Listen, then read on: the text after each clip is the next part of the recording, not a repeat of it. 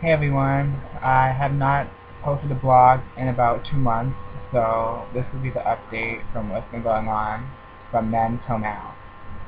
Alright, so about 2 weeks ago, I had a colonoscopy done, my second one, and I would have to say that overall, it went pretty well. Like, it's not like the first one where like you go into it not knowing what to expect, so I think the second one was easier for me to do. And you just have to get into that mindset. I know the drink's like disgusting, but if you get in the mindset where like you just know you have to do it regardless, you just have to get it done. So obviously I had a rough night the night before too, because I was so nervous. So like I had like diarrhea like crazy. So yeah, that wasn't fun. And then I had that prep, so like basically I was losing like everything going out of me. And let's see, so the hospital comes and I have the colonoscopy, and they actually got the IV in me for the first time. Because normally it takes them like 3-4 times. Like they even flagged my file because of the trouble they have with my IV. And the reason being is because I have small veins. Okay, so my luck, right?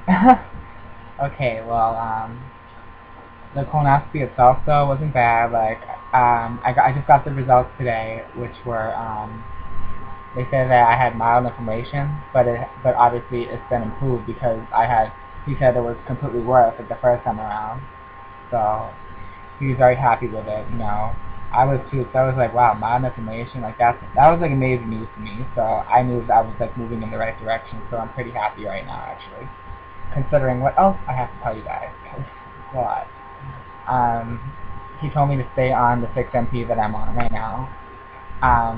What I'm not looking forward to the next couple months, actually the next 6 months if it works, is I have to go back on Acetol. And if any of you have been reading my blogs from the beginning, I hate Acetol with a passion. Like, me and Acetol don't get along. The side effects are just, oh, I hate them. I'm always like nauseous when I'm on Acetol, and it sucks. Like the last 6 months I haven't been nauseous because Acetol hasn't been in my life. And now he's like trying to reintroduce it, and I'm just like, oh.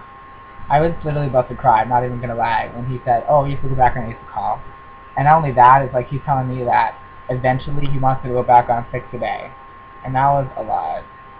And I hate swallowing pills, not to mention like the horse pills Acetol are. So I'm honestly not looking forward to that, because like you would think that since I'm getting better that the pills should decrease, not increase. So whatever. Because his whole like nitpick thing is like, oh, you still have mild inflammation and we want to keep it under control. So whatever.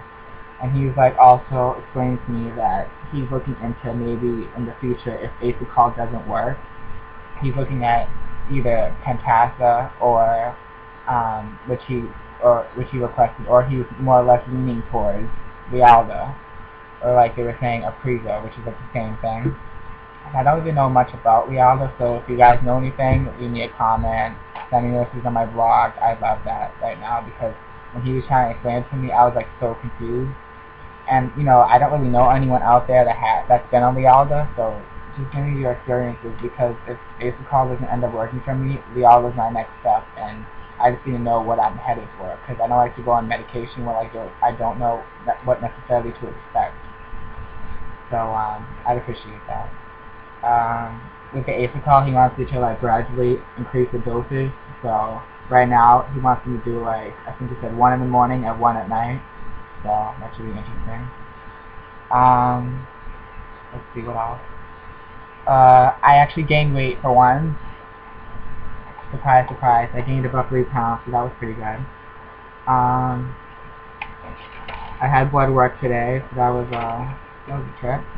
I had a new girl again. She didn't know what the hell she was doing. She had to like stick the tube back in me because she didn't have enough the first time. Great stuff. And then I also recently reintroduced fruit into my diet, so I've like been eating like strawberries and raspberries and blueberries. I had those reintroduced, and I recently introduced watermelon. That worked fine. Grape chili didn't work fine for me, but hey, at least I got some fruit. So yeah, I think that's about it for the vlog. I just wanted to catch you guys up, so thanks for watching. Bye.